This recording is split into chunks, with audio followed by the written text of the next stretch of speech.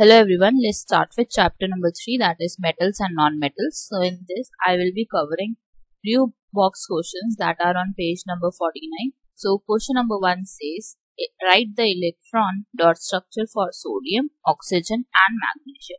So for sodium, the electronic configuration is 2, 8, 1. For oxygen, it is 2, 8, 6. Now for magnesium, it is 2, 8, 2. Now how to draw electron structure is, first you need to write the symbol of the element. We have sodium, so it is Na here. Now you need to take the last one, last electron, that is in the N shell, that is 1 here. So I will draw an electron like structure here, so Na dot. Now in oxygen you can see we have 6 electrons in the outermost shell. So it will be 6 here. So this is the electron dot structure for oxygen. Now the last one is magnesium. Magnesium has 2 electrons in the outermost shell. So I will draw like this. Now in the second part we need to show the formation of sodium oxide and magnesium oxide by the transfer of electrons. So sodium oxide. Now you can see here we have 2 N. That is Na, Na. Now Na is drawn as 1 electron. Now we have oxygen, single oxygen is there. Now to complete the octet of oxygen, what we need to do is we need to give off this free electron of sodium to oxygen.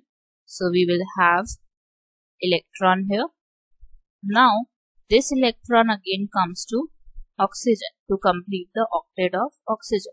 So here Na will be plus. Why? Because it is a metal and it releases the electrons to other elements. So it will be Na plus 2. Now oxygen. Oxygen has gained 2 electrons. So it means 2 minus here. And you can draw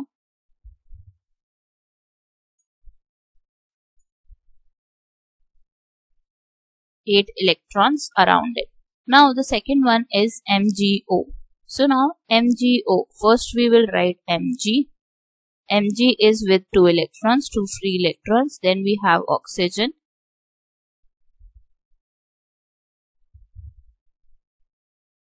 Now again this Mg will lose 2 electrons to oxygen.